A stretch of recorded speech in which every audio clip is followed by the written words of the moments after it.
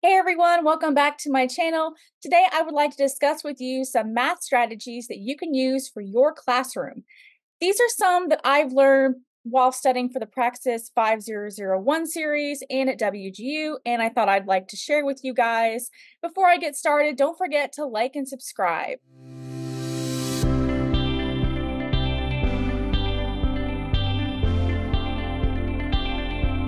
So the first strategy is positive interactions. What do I mean by this?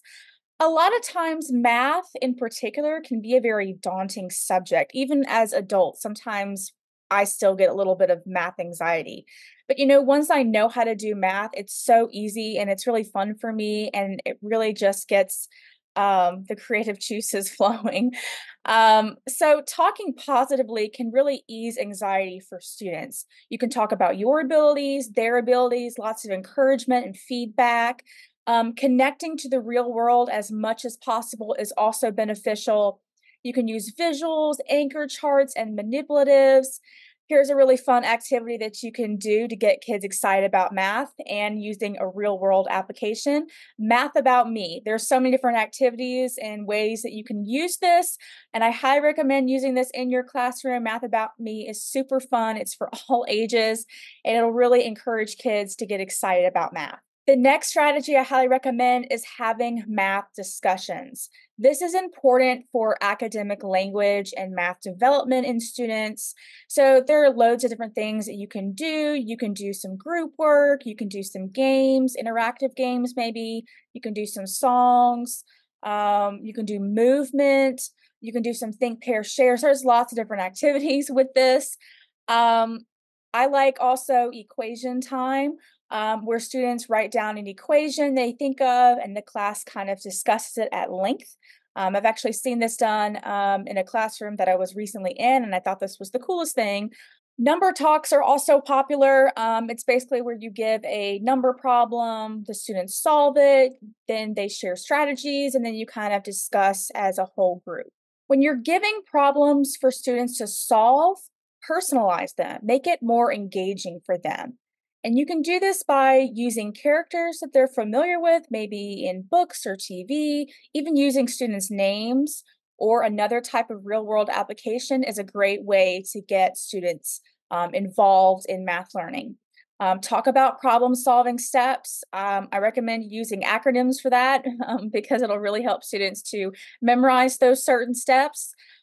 This is great to bring up some warm up activities or review as well. And it's also a great way to ask open ended questions where students really get to explain their reasoning and how they got to this particular answer or whatever.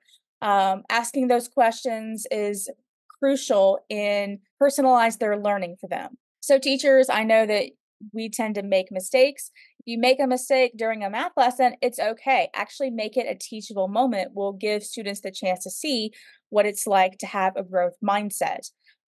Call them mathematicians, very similar to in science class when you're calling them little scientists, you can call them little mathematicians, and teach them that this is what happens. Sometimes as mathematicians, we make mistakes, but we learn from our mistakes and it helps us to grow. Another thing you can do is add the word yet at the end of phrases. I can't do this yet is a popular phrase, and it's a phrase I often use to myself as well. But just having a growth mindset in the classroom really will help students to make better use of learning opportunities and really help them to grow. Word walls really help with visual referencing and building vocabulary. I highly recommend that before you do a word wall, you do like a vocabulary mapping so that students can brainstorm definitions and pictures and you can kind of discuss it as a class. But when you're ready to use the word wall, they can be a really fun activity for students. Especially with applying that real world application, again, is super crucial for math development. You can use index cards, you can do already made cards. There's loads of different ideas out there for creating a math word wall. But as I said, they're really helpful for building vocabulary, and as needed, students can always reference them, which is super important as well. Centers. If you don't really know, I love centers. I think there's just so many different things you can do with them. You can really provide that hands-on learning, which is beneficial for student learning and really engages them as well. Besides worksheets, I do think worksheets are important for maybe like practice and drill, but really when it comes to that real world application, you really want to use the centers. So you can provide them with games, manipulatives, you can incorporate other subjects. And while your students are going through group rotations, you can even have a chance to do some small group intervention for students who are struggling in some particular areas. Just like reading journals, you also have math journals, which is important to use in your classroom. You can have students answer problems or respond to questions in them. You can kind of make them very interactive. You can have them write questions that they have about math or some personal experiences that they've interacted with maybe at home. It's really great for class discussions too. Math journals are so engaging for students when they're learning math. This next strategy is something that I actually kind of made up because I got inspired by reading conferences in my other video, which I will link down below or have it up here about the reading strategies you can use in your classroom. But similar to a reading conference, a math conference is a great one-on-one time to understand a individual student's strengths and weaknesses and how they are doing in math, and maybe with a particular concept as well. You can talk about their goals and how they can take steps to accomplish them and how you'll act as a guide and interventionist when needed. You can document and monitor their progress, maybe assess some certain skills that they're working on. This is also a great way to further ask them questions and kind of build on skills as well. As I'm sure you're aware, using math in other subjects is so important because it goes back to the real world application. There are so many creative ways you can use math for any kind of subject. So, reading, science, social studies, even art and PE, of all things. I have seen some really cool activities that you can do in the classroom when using math. And this is great again because it really gets students engaged and involved, reduces that test anxiety as kids start to have fun with math. The last strategy I have for you is Bloom's taxonomy. Using this in the classroom, not just for math, but for other subjects as well, is a great way to promote critical thinking and assess student learning. You've got remembering, understanding, applying, analyzing, evaluating, and creating.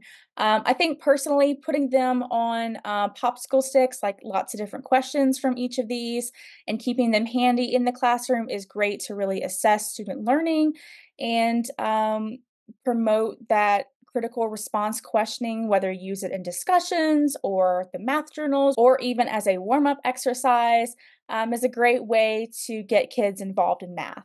So, I have some free resources that I will link down below if you're interested. These are things I have discussed in this video just to help get you started as you begin to plan math strategies in your classroom.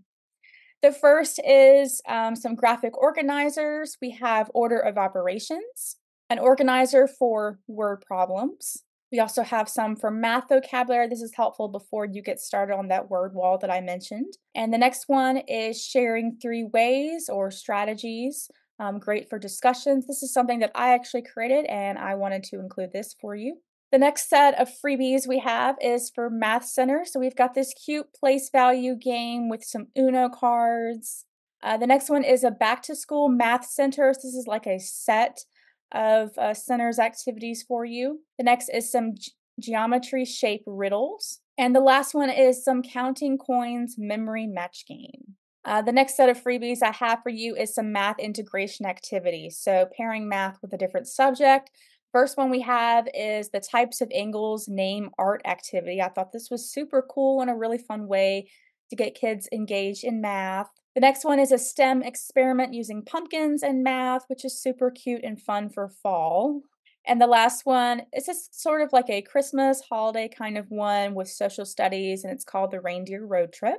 Next up, we have some anchor charts to really help get you started with math strategies in the classroom. This is perfect for decor. We've got some math keywords that students will often see when they come across in word problems and math discussions as well. This acronym is called CUBES, and it's a great way to help students with their problem solving and key steps. The next is a fraction wall, very similar to the manipulatives that kids will be using in the classroom. Next up, we have some math strategies that students can reference as need be. And then I also have some math talks hand signals, which is great for discussions. Instead of asking students to raise their hand, you can ask them to raise a certain hand signal and it'll really engage students. And the last set of freebies I have for you guys are some math conference forms. The first one is Form A. This is one I found on Teachers Pay Teachers. And the next form is Form B. This is one that I actually created and I wanted to include it for you guys. Thank you so much for being a part. If you have any questions or comments, please leave them down below as well. I hope this helps you as you get to plan your classroom for math and get it all ready.